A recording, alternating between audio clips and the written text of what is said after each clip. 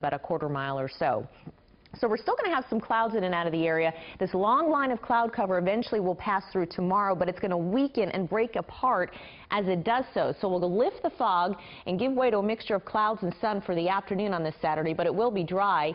And then we'll watch for that rain to approach the coast first thing tomorrow. And as that cloud cover kind of passes through, again, it breaks apart. We're still holding the chance that we could see a light shower or sprinkle, kind of like yesterday, but it's not going to be a lot. And look at Futurecast. Once you head north towards, say, Shasta and then up towards Portland and up towards Seattle, look at all the rain that's going to fall through tomorrow. We're talking 2 to 4 inches of rain along the coast and up towards the mountains. Boy, it is really going to pour there, and also some pretty good snow for the Cascades. So we're just on that southern edge of this long line of clouds that's bringing a lot of rain, but we're just too far to the south to really tap into it.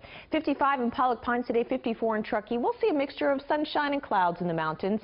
Same thing around the foothills, 61 in Grass Valley, near 60 in Placerville, 58 in Angels Camp. Clouds and some sunshine today. Mixture of clouds and sun around Concord and Antioch. Couldn't rule out maybe just a sprinkle up towards Lakeport and farther north into Mendocino County today. 57 in Manteca, 58 in Tracy. I do think this fog will lift some as we get into the midday and afternoon. Upper 50s in Vacaville today, 56 in Elk Grove, Roseville 57, a mixture of clouds and sun by the afternoon. So we've included a drop or two of rain tomorrow, maybe north of Interstate 80, but I think a lot of us will remain dry.